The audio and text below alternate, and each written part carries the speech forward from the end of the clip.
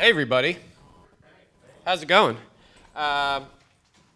This is Painless Design Handoffs, and I first want to say that I am so excited to be in person. For me, virtual conferences don't quite do it, so thank you all for being here.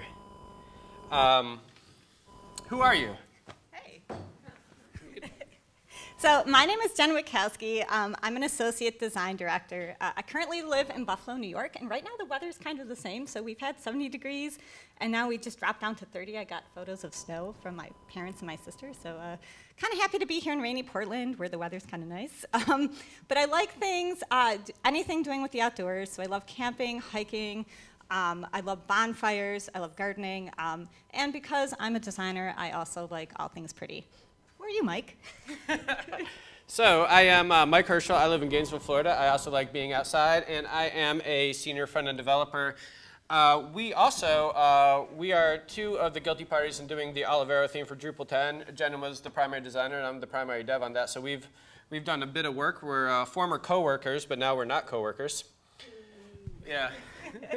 So I still currently work for Lullabot, and if you're not familiar with Lullabot, basically we're a company that specializes in creating websites for clients that need that have large content needs. And now, who do you work for, Mike? I work for AVB Digital. AVB Digital is an organization, and we do federal websites. So right now I'm working on the Small Business Administration's website. So in this talk, we are going to talk about front-end pain points. This is like the airing of grievances for me, like if you know like the whole Seinfeld reference. Jen's going to talk about some solutions for those. We're going to talk about documentation and tooling to kind of help us out with that. So here is my time to shine. These are the things that kind of drive me a little bit bonkers as I'm doing work. So the biggest, by far, the thing as a front-end developer that I run into that kind of makes me not happy is lack of consistency. So this particular screenshot right here is we have some documentation and then we have a design. And if you were to look closely at this, you're going to see that the documentation and the design have two different things. You know, the font is one thing, and there's a couple different issues right here. And so when I get this as a developer, I have to think through there, you know. I think is this a mistake, you know, because designers are people too, and you know, people make mistakes. Or I think if this is intentional, do I abstract this? You know, is this a variation on a heading? That I need to do it, or do I just kind of create a one-off? Like when I'm writing my styles, do I just say this is this font size and I add a little comment in there that says this is a one-off, or do I just go in and modify the design or modify the documentation? You know, it takes a lot of effort for me to kind of go through there. And something else that I see is what I call the willy-nillys, and that's where designers will just kind of eyeball stuff, you know, and I get to cases where the spacing is inconsistent. Does this need to be 43 pixels? Does this need to be 59 pixels? Is the line height correct? You know, I go through all these things, and at the end of it, I'm kind of well, you know, how do I do this? What do I do? And we're going to talk about solutions on this, but I'm going to have a couple more grievances for you, Jen. So something that I see pretty often is when designs have optimal content in there.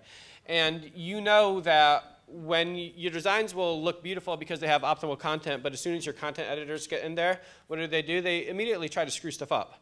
So as a developer, it is up to me to make sure whatever they do, it needs to work, you know. So in this particular case, you can see the design on the left-hand side has a very nice short name. On the right-hand side, we see a name that could be a little bit more realistic, you know. And so I have to think things through. I have to say there's a grid there. Does this name need to be in the grid? Can it just wrap? We can enforce a character limit. You know, can you imagine if you're typing your name and it says no, your name's too long? But we can do that. You know, I could also do the little ellipsis and do like a little CSS clamp there. In different situations, that might be appropriate, you know? So, yeah, so it makes me have to think. Something else that I kind of run into fairly often is multiple or unknown font providers. So for y'all that don't know, like when your website pulls down a font, it takes a little bit of time. It can slow down your website. And when you use a third-party licensed font, sometimes they make you run like a little bit of JavaScript to like track maybe your page counters and stuff like that. That also takes a little bit of time. And it can slow down your website. In addition to that, like it costs a little bit of money. And I've had cases before where designers they'll give me a design and it has this font, and I say, well, how are we going to pay for this font? This font costs money. It should not be up to the developer to research, where should I buy this font? What license should I get for this font? You know, in my mind, I also think, like, can I just swap this font out for another similar font? And I've done this before. I've talked to a designer and said, hey, this font is very similar to this font, and then we can do it, and I won't have these issues. But once again, all of this stuff kind of takes time and takes effort, you know? And you all know, like, time is money. Like, if the development process is smooth and goes straight forward, it goes quicker. That saves everybody money. Documentation, like a show of hands here, if you're creating designs, who here creates documentation with the designs? So for any like recordings right here, that was a very pitiful showing.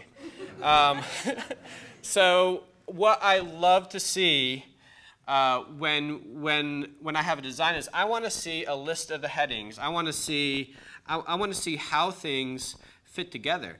Because let me tell you, if there is no documentation, you know who's creating the documentation? I am.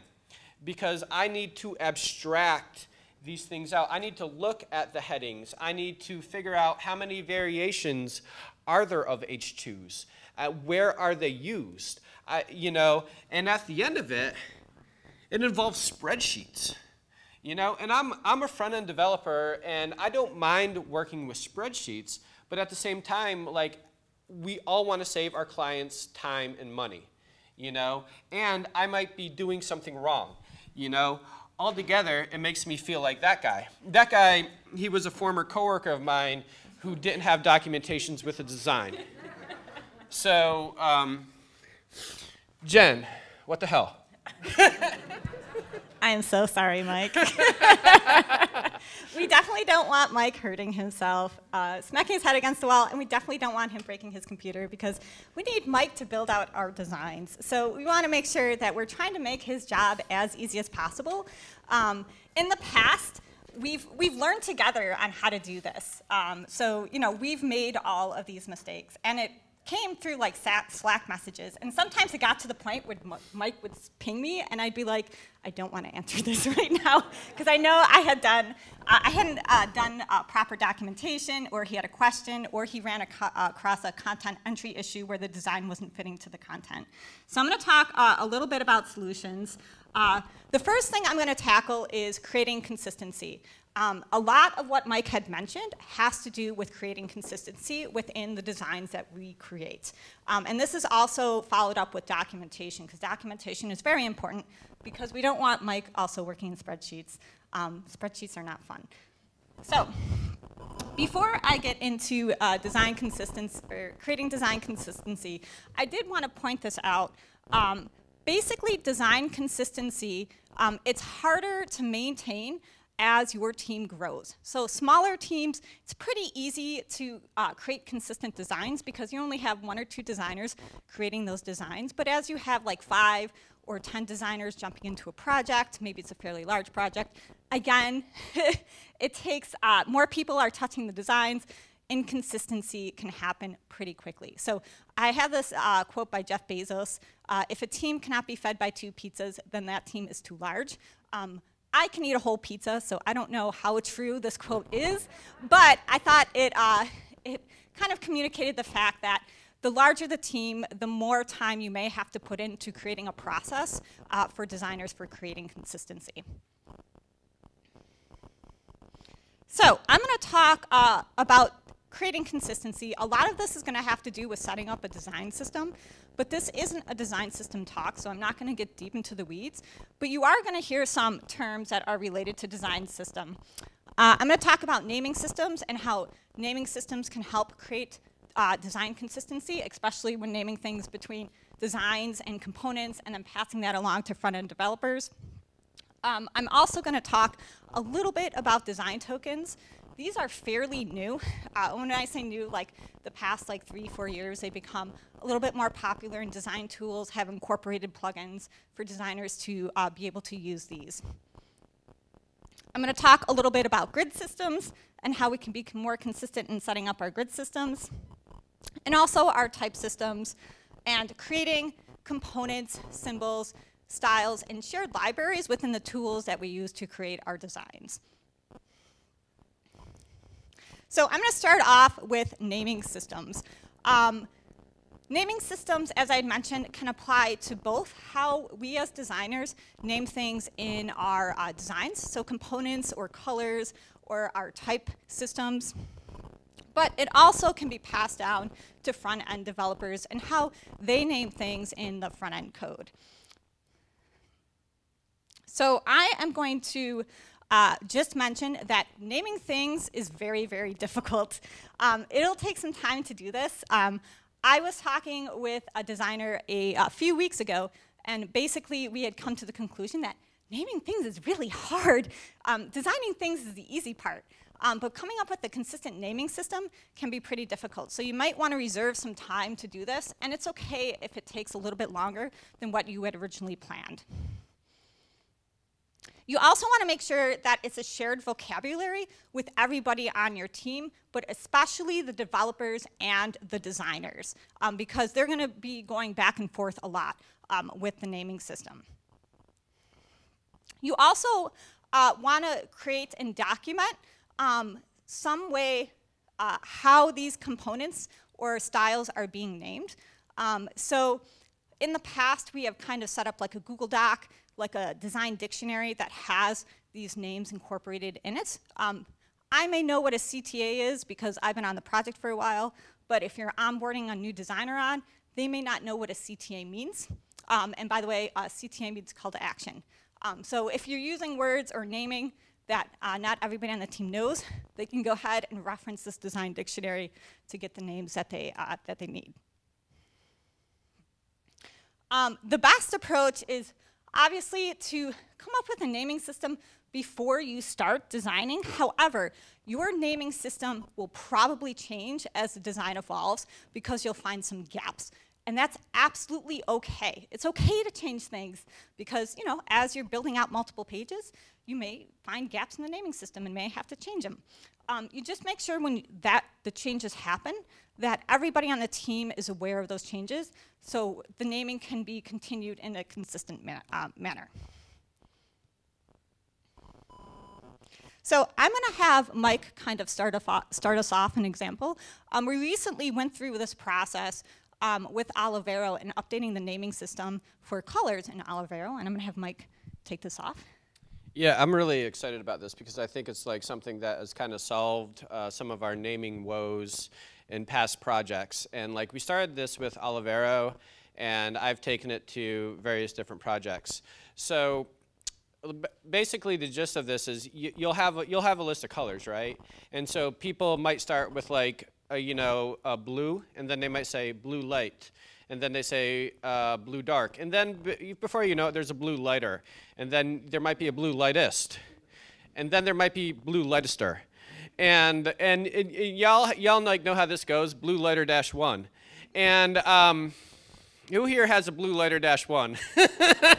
More people than do documentation, and so this is a very common problem.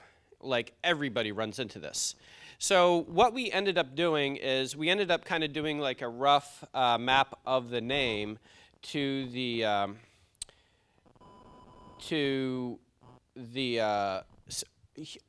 luminosity in the value. So like if y'all don't know, you'll have a color, right? You'll have whatever hex value, but there's another format called HSL, which stands for hue, saturation, luminosity. And you can go online, type in like HSL converter or something like that, and it converts it. And it's 3 values for the hue, the luminosity, or saturation, then luminosity. The luminosity is really how bright it is. So what we do is we name the color based on how bright it is, you know, kind of roughly. So if you have a blue, you will name it, and it has a luminosity of, say, 62, you can name that thing blue 60. Don't name it 62 because the luminosity might roughly change.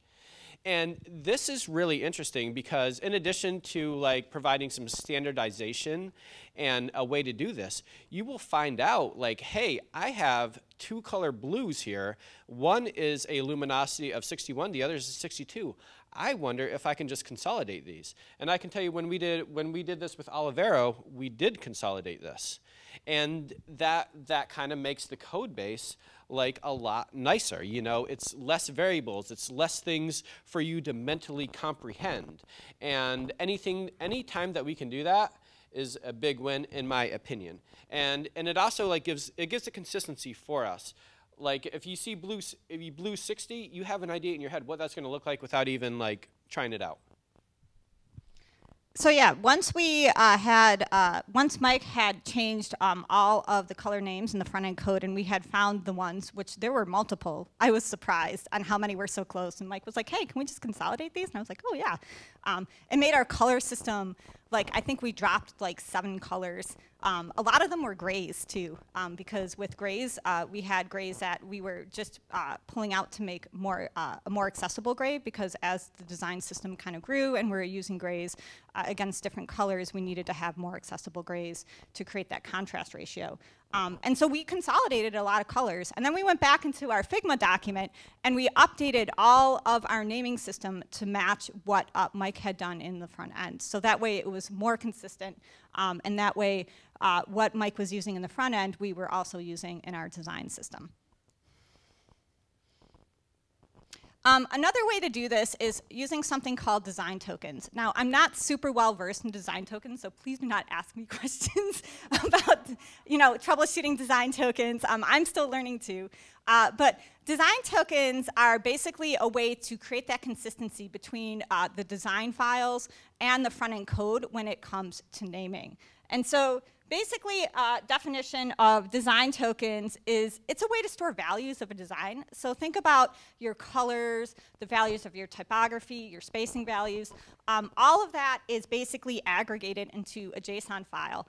And I'll have Mike explain what a JSON file is, because I'm pretty sure he can do it better than I can.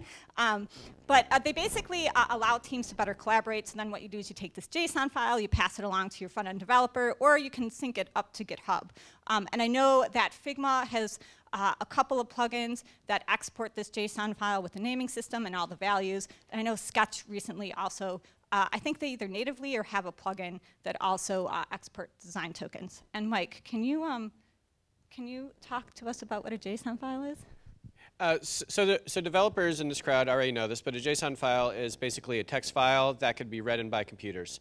So you could like you could define like these are colors and this is the name of a color and then this is the value of that and stuff like that. And it's you can read it and computers can read it, and that's kind of the value of that. Awesome. So yeah, if you haven't used design tokens, again, great tool to use. I'm still experimenting in Figma on how to set these up correctly. But grid systems is another way that designers can create consistency for Mike. And when we think about grid systems, most people or designers think about grid systems as like the horizontal grid. So that is your columns going across. This is the most common that you see. But in one of Mike's examples, there was some odd spacing in between components as they were being stacked on the page. And we want to make sure that that spacing is also very consistent. And so we call this vertical rhythm, which is basically how things are spaced going down the page and how the user scrolls down the page. And you want to use a consistent spacing for that.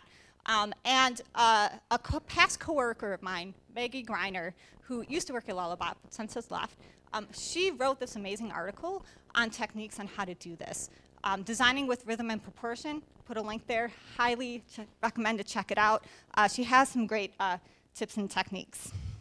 You also want to think about, with your grid, what is the width and max width?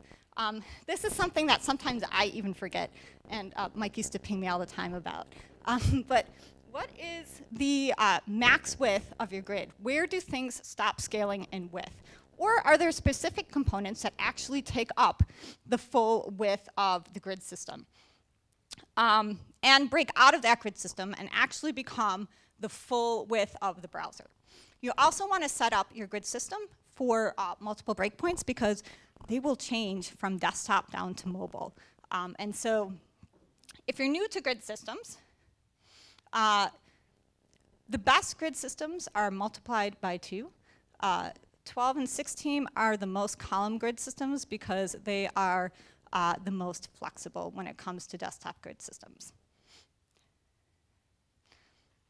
You also want to think about your typography. So a technique that we use with setting up our type systems is we just come up with a bunch of typography and type scales.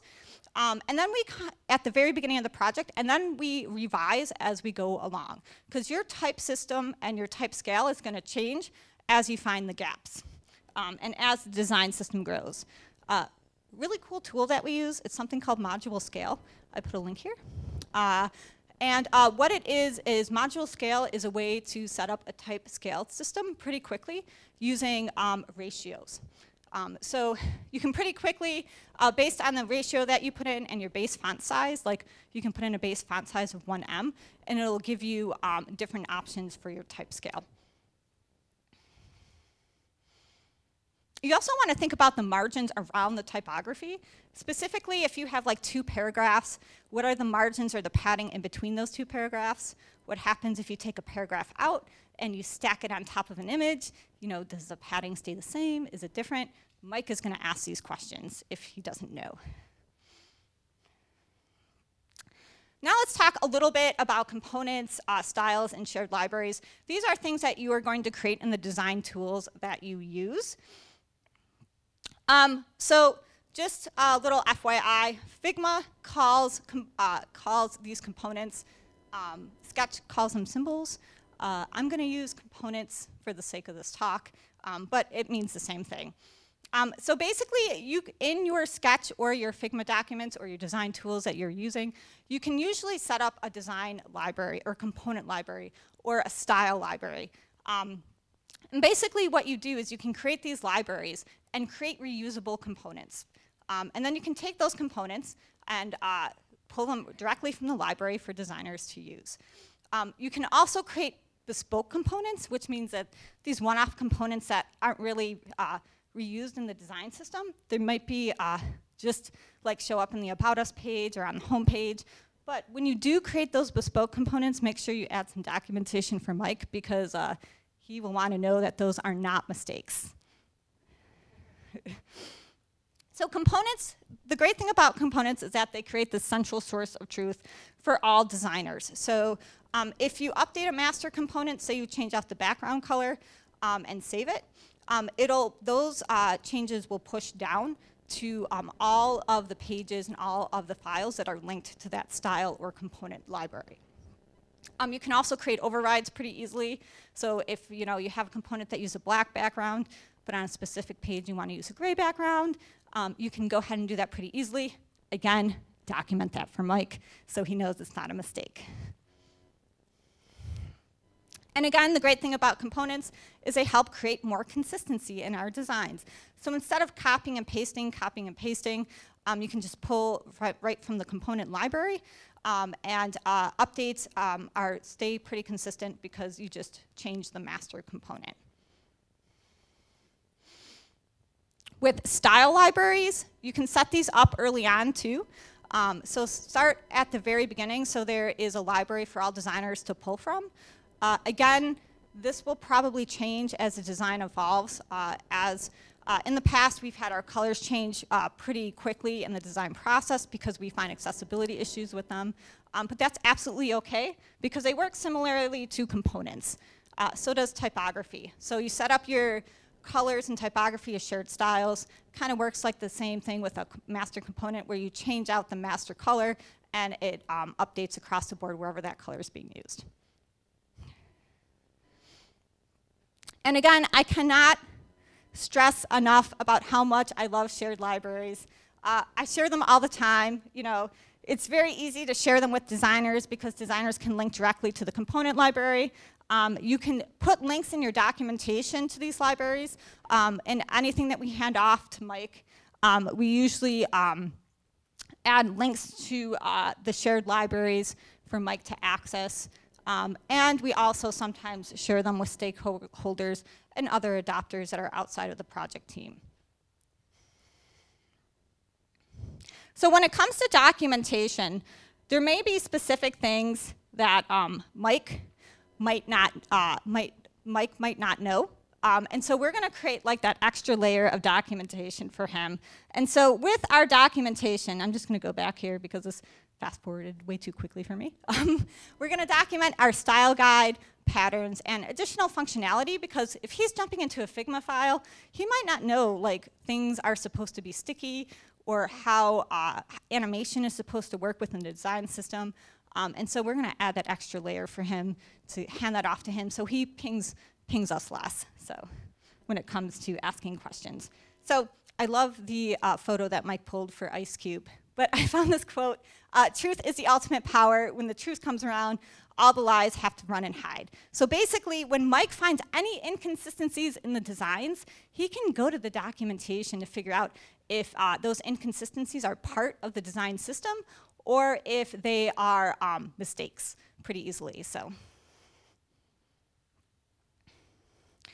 in our style guide, we typically document our type systems, grid systems, colors, and spacing. And the reason why is because it's basically a document that we can just hand off the Mike, and he can really quickly scan and set up all of the type systems and all of this basically without clicking around the designs to kind of get those values. Oh, one other thing too is we often include our design principles and personas in here because a lot of times we'll hand the style guide off to higher stakeholders. And it's nice to have those personas and design principles in there because it creates a nice reference for how these styles and spacing and everything kind of came about. This is just an example of a style guide. We often use Google Docs for this because several designers can jump in and create the style guide. But as you can see here, we document our type system, we document our grid system, and we also add handy links at the end for our front-end developers to kind of jump into anything like, for instance, typography. You know, we want to make sure Mike has those links to where where we're grabbing our fonts from. And so a lot of times what will happen is designers will actually, if we have to purchase the fonts, we'll purchase the fonts ahead of time, and we'll put them in a Dropbox folder or a box folder for him to access those fonts. We also want to document our patterns and components separately. And when it comes to our patterns and components, this includes our colors, our layouts, and our type treatment. And here's an example that we've done for Olivero. On the right-hand side is some extra documentation that we added for the header, just because there's lots that happens in the header. You know, if we have a sticky header, what does it happen on scroll down? How does the design change? You know, what do drop-downs look like in navigation? On the right-hand side, or on the left-hand side, we have documentation for input labels. And these are super important because I found in the past that several designers don't know all of the states that input labels could have. So a lot of times Mike would ping me and be like, so like, what is the focus state supposed to be? And I was like, oh, it's the same as the hover state. He's like, no. let's hop on a Slack call and talk. And so, you know, we document basically our error messages. You know, what does a checkbox look like when it's checked? What does it look like when it's disabled? All of this Mike can get really quickly and just scanning down to make sure that everything's included. And if there's something missing, he'll reach out to me. We also have functionality, and this we want to document separately. So we have prototypes that we can do this with, but those take some extra time. Sometimes the prototyping can be too complex for Figma. You know, sometimes designers don't know front-end code and they can't do this pretty quickly. In that case, in the past, we've used comments and InVision in Figma. What we found is most popular, though, is creating a functionality spec document. And basically, this is an annotated design that kind of links up to a spreadsheet. So yes, designers sometimes have to work in spreadsheets. But basically, the numbers match up to functionality that is supposed to happen. So you can document your click functionality, your scroll functionality, or any animation that's supposed to happen. And then this one I actually just added in last second because there are a lot of gripes about file organization. Developers and other designers even are going to hop into your files at one point.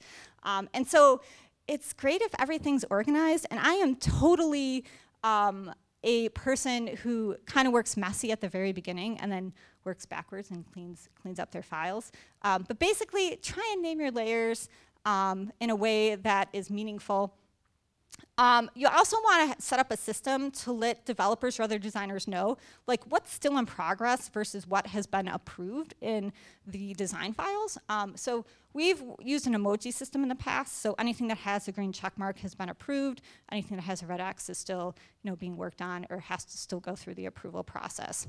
And finally, it's good to leave any other notes for things that might need to know when it comes to extra context with the design. So Mike's going to talk a little bit about communication. You don't want this to happen. Yep. So communication is obviously very, very important. Probably the most important thing the way that we're going to collaborate, right? So this is traditional here, and we've all been there, where a designer will do a whole bunch of work and they just kind of throw it over and then they're done. I've been in situations with this, especially with external design agencies. We overly communicate. And I highly encourage you to overly communicate too. Communicate during the design process with regular check-ins. That includes wireframe check-ins and things like that. That can identify some issues. Like for example, does Drupal give you this functionality but slightly different for free? Most recently, I had a case where our designer was putting together a form. And it was kind of a filter form. And they had an idea, and I said, well, if you use views exposed filters, it will kind of look like this. Would this work? And they were like, that's wonderful, yes. And that saved several hours of development work for us to have to configure those exposed filters to do a different format. And that time is money. That saves our client that much money. So bring your developers in for review, and during the development process too, we're constantly talking. There's always gaps, and that's totally fine. Like, I expect gaps, and to tell you the truth, like, I kind of look forward to these gaps because it gives me like personally, it gives me the opportunity to flex that muscle. What I typically do, and not everybody works this way, if I see like, for example, a state, like a focus state or an active state that was not documented, I will say, I will do it, make a best effort, and at that point I'll say, hey Jen, what do you think about this? And she will say, well Mike, there's a reason you're not a designer. Or she will say, hey, that's really good, done. And more often it's the latter. And I like to find that, There's also all types of pushback. There's always going to be pushback. Designers have a tendency to create text that might not meet accessibility criteria. Like to make a website properly accessible, text has to have a certain contrast ratio above the background color. So when we do design, or when Jen does designs, when I code designs, I do my best to make sure it does that, because I want our websites to, I want everybody to be able to use our website. So there's things like that. We talked about similar components. You know, there are cases where, like, right now I am working on a project and we have a whole bunch of different card variations. Is this a card? Is that a card? Can we combine these cards? That's a conversation that I've scheduled for when I get back from DrupalCon here. And as I mentioned earlier, can similar functionality be provided by Drupal that's not quite the same? Is that okay? A lot of times the answer is like, heck yeah. And then there might be some minor design elements that impact the timeline. And I don't know, what, like, think of like maybe a menu that flies out or that does something a little untraditional. Is that important? Is this the type of thing that you and the client 100% want? And if so, that is fine. But keep in mind that might take, you know, 3-4 hours of development time to put together. You want to talk about tools? Sure. So I'm just going to really quickly go over some of the tools that I had mentioned a little bit earlier that can help with the handoff when it comes to handing off your designs. But I don't want to call it a handoff because it's not a handoff. Like, we're communicating all the time. Mike's brought in super early into the design process to ask questions, to help us with timelines. You know, some of our ideas are really blue sky, but they may not meet the deadlines that we have. So we want to make sure that we're communicating all of that. So that's why I don't want to say handoff, because typically it's not a handoff. It's more like we're not really done yet, but we are at the point where Mike can start development. So a few years back, our design team had moved to Figma. Figma is a really great design tool because you don't have to download the program in order to use it. And we had run across this with several developers. In the past, Sketch was only Mac-based, so they couldn't access any of the design files. So we had to use another tool called InVision and create a link-based system where we would sync our designs to InVision, send that link over to Mike. Mike would get that link, and then he could go in and turn on something called the Inspect tool, where he could kind of click around the designs to get all the values he needed for the front-end design. Figma eliminates that extra step. So Figma is basically a design tool, if you haven't heard of it. Similar to Sketch, but it is also web-based. So you can download the program, or you can use it web-based. It allows everybody to collaborate at once in the file, which is kind of cool, but kind of creepy at the same time. You can see cursors moving. This morning, I went in to check on the progress of a design file that I've been working on, and I had 3 other cursors moving in the design file, and I felt like I was kind of creeping in on him. So, but I can send Mike a Figma link, and he can really quickly just go in and click on everything and get all the values that he needs to start the front-end code. There are other couple tools that do something similar that you may have heard of. These used to be pretty popular, but I feel like because of InVision and Figma, they're less popular. But there's Zeppelin and Avocode, which does the same thing that InVision does. So you can basically sync your files to these programs and then send a link to Mike, and then Mike can go in and click around to get the values that he needs to start the front end. We also use Google Docs and Dropbox Paper, which took a second to show up here. The reason why we use Dropbox Paper and Google Docs for all of our design documentation is there's more likely going to be more than one designer creating these. And so we often have several designers going in to finish off the design documentation around the design system that we're going to hand off to Mike.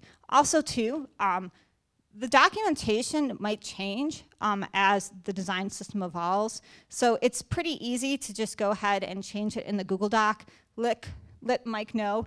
But we don't have to like keep exporting PDFs and uploading them or emailing them. So it helps create more of a living document. So we are near the end of our presentation. All of the resources that we have mentioned are at the end of our presentation here. We aggregated this nice slide for everybody so they don't have to go seeking through the presentation looking for all the links. But if you're curious, the link to this presentation is also down at the bottom here. And I think, do we have time for Q&A? Yeah, we have about 10 minutes. If y'all have any questions, we will do our best. So first of all, thank you. You had your hand up first.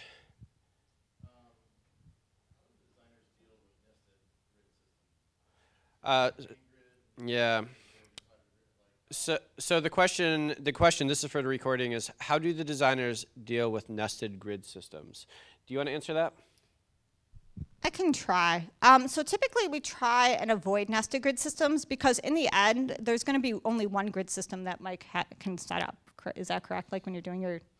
Yeah, from a front-end perspective, nested grid systems can be tricky because like there's some CSS techniques coming out that are going to allow us to deal with that a little bit easier, but right now there's not. That doesn't mean it never happens, but coming from Jen and the designers that I worked with, typically they avoid those. But when they happen, and I deal with it. You and then you next.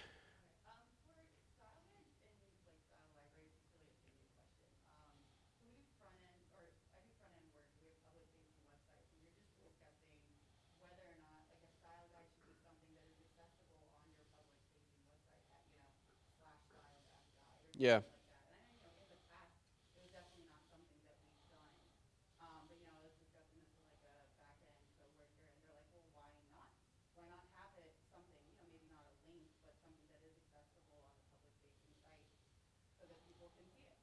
So the question is, should a style guide be publicly accessible on your website? And I kind of have thoughts, if you want to have thoughts. So my personal opinion is yes. And the reason why is because there's no, I mean, unless you have some proprietary information in there that you don't want to share out, I don't see a reason why not to publish it. I know some companies in the past were afraid like people might actually like duplicate the look and feel of their website, and so they wanted to keep all of the style guide and all that pretty private. But I'm more for sharing. Like I love looking at other style guides and design systems and documentation that other companies have set up as inspiration for how we can make ours better when it comes to documentation. So I just want to add, I think it would probably keep you more honest too, you know, so they don't go out of sync. One of the things we struggled with designers and developers has been max width of grids, but yeah. max width of a whole site. Yeah. Especially when there's a hero image and saying that we can't scale it up to 4K, you know, where does the cut off? Is the cut off? So I just wondering how you address those issues. Yeah. So that's another gripe that I could probably put into the slides at some point. So the question is in regards to the max width, like how, like a lot of times, like it's not documented, like how that's going to look, and is the hero image going to like say like expand to the whole width of the site, no matter how wide it is, you know? Am I understanding that correctly? So what I typically do is like for me, I'll typically just kind of do it, you know. I'll let it expand, even if it's going to be like kind of like very low resolution. But I guess it really depends on the design, and things like this might be a situation where I reach out to Jen, like because there's a couple different options. You could do a repeat. You could have a color back there or something like that. And I think that would be a question for design where I would ping you in Slack and say, hey, let me show you this and what do you think? Yeah, and so very early on in my design career, I would always be like, oh no, it should just be the max width of the browser. Like it should never stop scaling. But I learned a couple of things. Number one, the image would have to be fairly large because, you know, a lot of desktop screens are getting larger and larger. And so especially if you're showing a website on, you know, a screen like this, it'll get pretty pretty blown out. And so I've had in the past developers just go on a call with me and show me what the image looks like or send me a link to see what the image looks like at full width. And you can see pretty quickly that the image is pixelated. And then I'd ask, well, why can't we just upload a larger image? And the reason why is obviously for performance reasons, because the larger the image, it'll slow down the website. And so I've come to the conclusion that basically there is going to be a point where things just stop scaling. And so it might not be apparent on my laptop or on my screen, but there is going to be a max width that I'm going to have to uphold in order to help create to create more clear images, and so nobody sees like a blown out image when it comes to the website. So.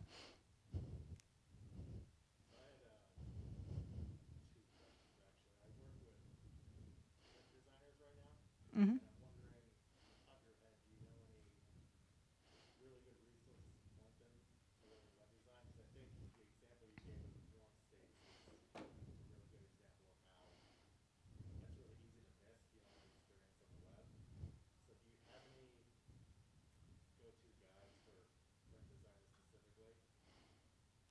Repeat the question, too. So I'm going to repeat the question. The question is, are there any references or guides for designers to kind of, for print designers to learn web design and all the things that they have to design for?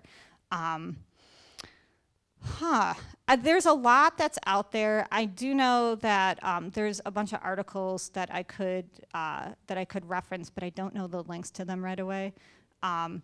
I do know there are some books too. So in the past, I've taught some web design classes where I've actually used a book because the book is actually pretty good. And I've noticed that when you point students to links, they just don't read them. Like, oh, go ahead. We'll get the guy in the green shirt at some point, but you had one more question. We'll get you after.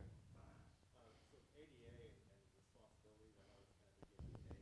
Mm-hmm. I'm kind of wondering, how do you approach ADA? Is that primarily on the designer, developer? So the question is, how do we approach ADA? It starts with design, I will tell you that. So all the colors that you choose, the type system that you set up, we often run through Contrast Checker, which is plugins that you can use with Figma with accessibility. It'll tell you if the type is too small, and if it is too small, you have to bump up the contrast with the color. And then that also gets passed on to Mike, who also has to do a lot of accessibility in the front end. Sometimes he'll come back to me and he'll find stuff that I had missed, which is great. He'll be like, oh, this doesn't pass the contrast ratio, and it's like a grade that I had missed. And I was like, okay, we have to go ahead and we have to update this color. Yeah, pretty much what Jen said. I created this cool grid that if the internet was working, it would work. It's called Contrast Grid. Here it comes. And it allows you to quickly evaluate large color systems. And I did this because it was a lot of fun. And what you can do is you can paste in your CSS variables or Sass variables, and you hit a button, and it will show you the grid right here. And this helps you. This can help you like really quickly evaluate your colors and how it looks and stuff like that. And so that's at contrastgrid.com. So the answer is like a lot of it's on me about keeping the website accessible. I strongly believe in accessibility, but there is it starts with design. One more question, person with the green shirt. Yeah. All right, totally. I guess one more question too while I pull that up. The one in the back there with the plaid? Yeah. Seems like a lot of your advice and experience has come out of the ease of communication between the two of you and the accessibility that you had to the other person. And I guess wondering if you have any suggestions on how you got to that point of being able to be accessible to each other. Basically, how did you get the project, or how did you get set up in the first place where you had that much access to each other? So the question is, how is the project set up so we have access to our front-end developers, and front-end developers have access to our designers, correct? Yeah. So in the past at Lullabot, when we had worked together, they basically overlap in the process. They basically overlap the developers with the designers. So there isn't a point where designers actually roll off the project where there isn't a front-end developer that they're communicating with. So usually it was like 3-4 weeks. we've also since learned that it's also advantageous to have a front-end developer embedded in the design team at the very beginning. So we're actually experimenting with using something called a front-end designer is what we're calling it. And basically it's a front-end developer who also knows design, embedded at the very beginning with the design team to kind of help with that communication and to help with feedback. I also want to kind of talk about people skills. Like, I have worked with designers before that I don't personally know, and they have honestly not made the most optimal designs. But because I don't know them that well, I don't want to go to them and kind of trash on their designs.